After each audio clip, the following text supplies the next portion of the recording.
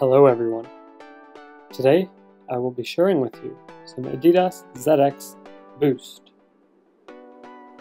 These are particularly interesting.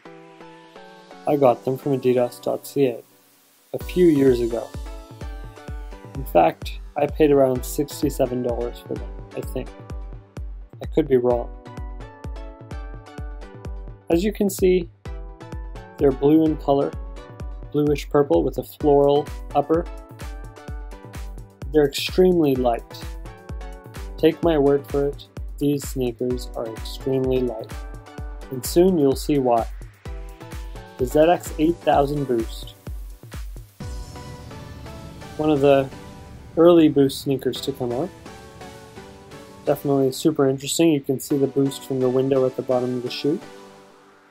The grip is okay for walking, I guess.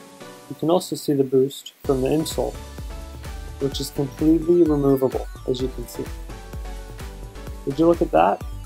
That's the whole weight of the shoe. That piece does not weigh much at all. It's incredibly light. The Boost is pretty comfortable in my hand. It's a little bit squishy and firm at the same time.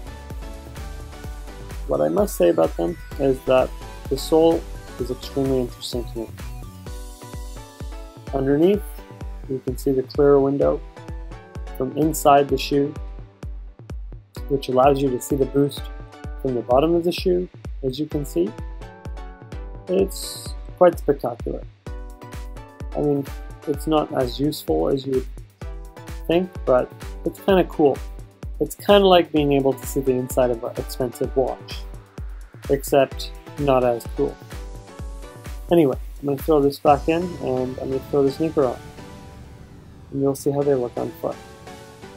On foot, they're okay. The silhouette is okay.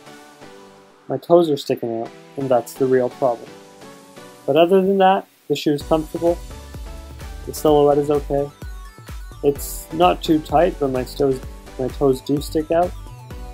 But I have to admit that there's a floral pattern on the shoe, which kind of throws me off a little bit. I think they're quite pretty, but I understand if some people would be uncomfortable wearing them. But all in all, they're good shoes.